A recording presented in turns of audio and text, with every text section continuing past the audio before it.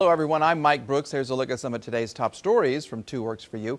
2 men are dead and 2 others are in a Tulsa hospital after an overnight quadruple shooting at an apartment complex in Muskogee. The shooting happened at around 9:45 last night at the upstairs apartment.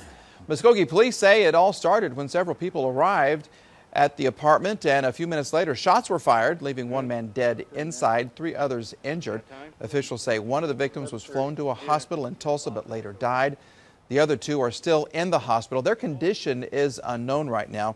Muskogee police say that they're working to find a motive as they piece together exactly what happened. There was some type of altercation. There were 3 people inside the apartment and multiple subjects showed up at that apartment. They go inside, a disturbance takes place, the shooting happens. 2 of the people that are inside the apartment are shot. Those are the 2 that are still in a Tulsa hospital.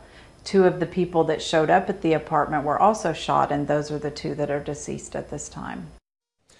One of the men who died has been identified, but police are not releasing his name just yet. Investigators are still working to identify the other deceased victim.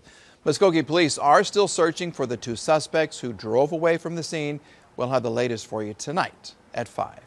Well, the latest coronavirus numbers are in for our state. The Oklahoma State Department of Health is reporting nearly 4,000 new COVID-19 cases, raising the state's total to more than 269,000 since the beginning of the pandemic in Oklahoma. In the meantime, the agency is saying an additional 43 deaths are also being reported. This brings the death toll since March to more than 2,200.